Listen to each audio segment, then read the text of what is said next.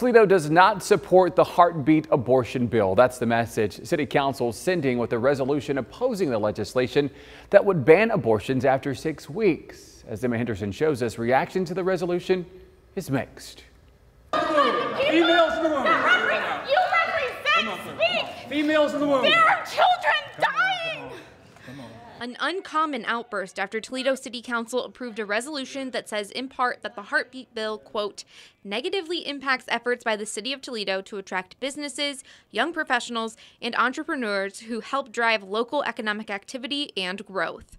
Councilman Nick Homives brought it forward with Councilwoman Yvonne Harper after a protest he attended. At that event, the request by the folks that were out front protesting was to introduce a resolution to overturn the bans at the state level. While the resolution doesn't change anything, Executive Director of Toledo Right to Life Ed Sitter says it sends a message that causes divisiveness in the community. I am so disappointed in what I thought were a lot of level-headed, common sense members of council.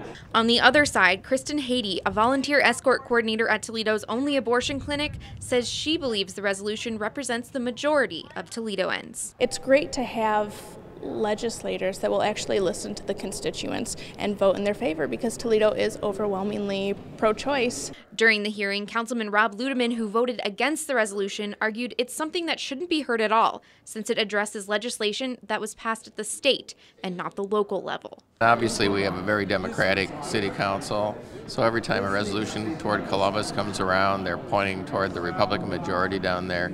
Councilman Gary Johnson decided to sit out the resolution, saying he was conflicted and didn't want to vote either way.